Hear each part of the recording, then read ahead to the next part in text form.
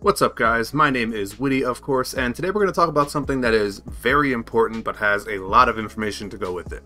We're going to talk about how you can best prepare for Season 1 of Diablo 4. Now, we do know that seasons are going to be very similar to how Diablo 3 functions, and because of that, I've played a ton of Diablo 3 seasons. I think I have a little bit of ground to stand on when talking about this.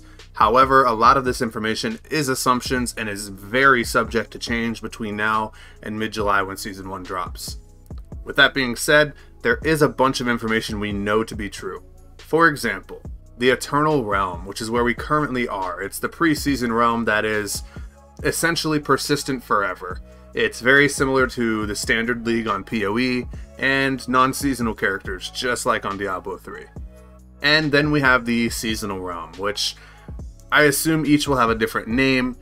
However, that being said, they will be created every 3 months, starting in mid to late July, and going until essentially the end of Diablo 4, whenever that may be.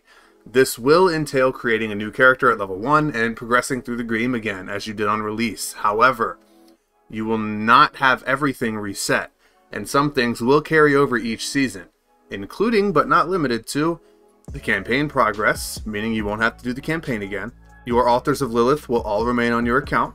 The map will be fully explored, provided you fully explore it now. So, these two things, Lilith altars and your map exploration, will reward you with the renown once you start the new season, and you will have level 2 in every region unlocked immediately from the jump. If you don't already know, d4builds.gg has an interactive map that you can use in order to find all of your altars of Lilith, and you can alternatively click on them individually to mark them as found. So definitely a useful tool, and I'll make sure to link it in the description so you guys can check it out. So how should we first prepare for Season 1 a month early nearly? Well, make sure you have the campaign done. If you don't, that is by far number one. Unlock as many of your altars of Lilith as possible, preferably all of them, and make sure you explore the entire map. If not, get 95% of it done, because all of these things will carry over to Season 1 as well as every other season in the future. Another thing that I haven't seen a lot of people mention is to make sure you have your mount. I know a lot of people are skipping the mount quest. It's accessible, I believe, in early Act 4, if not Act 5. During the campaign, you need to make sure you're using your mount, because in seasons you will have your mount at level 1, and that will speed up the entire process tremendously. Now, some other things we know that will be in Season 1 and possibly be updated before then.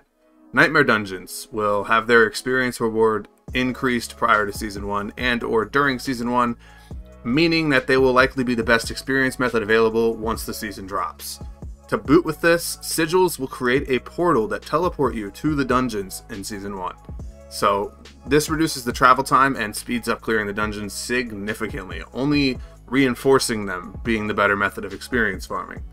This is something that Blizzard has wanted for Diablo since the release. They never intended for any of these regular dungeons to be better experience per hour, so we will see that by Season 1.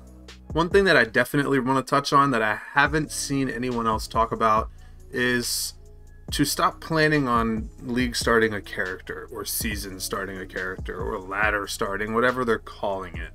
Don't count on starting as a specific character, because I'm going to be honest with you, if this is anything like the past, the balance changes are going to shake up the entire build system across all characters, and you might be thinking Druid looks extremely powerful, which I'm using right now. But because of that, Blizzard will probably balance Druid out a lot more, and it will receive the most quote-unquote nerfs when Season 1 does drop. I would consider maybe playing a Necromancer or even a Sorceress, because as of right now, despite the fact that they have some really powerful mid-game builds and even an end-game build or two, they are pretty confidently the weakest classes of the 5. Now, this is also not considering that there's a possibility we see a new character release with Season 1, sorry. And there was mention of some kind of holy type character, which shouts back to not only the Paladin in Diablo 2, but the Crusader in Diablo 3. So we could see something along those lines come into the game as well. So like I said, just try not to commit to any one character, because the character you're committed to might just become the weakest character in the game by the time the season drops. And you really don't want to get your hopes up and then not want to play the season because you were let down. With that being said, honestly, there's really not a whole lot else to do to prepare for Season 1. Unless you plan on calling off work or something like that, you can get that in order ahead of time, but that's essentially it. I know there's a lot of videos about preparing for Season 1, and most of them contain the same old things. I'm sure that this video has a couple of things, if not most things, that other people have mentioned, but just in case, everyone has different audiences, so I figured I'd let you guys know how I was preparing for Season 1 and how I would recommend you to. That being said, this will be the end of this video. Appreciate you for watching, of course. Hopefully you learned something. Hopefully I was able to help you out in some way. And I look forward to seeing you in the next one. We're about halfway to 1,000 subs now, and I have you guys to thank for that.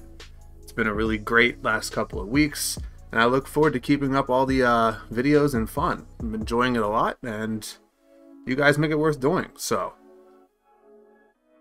deuces.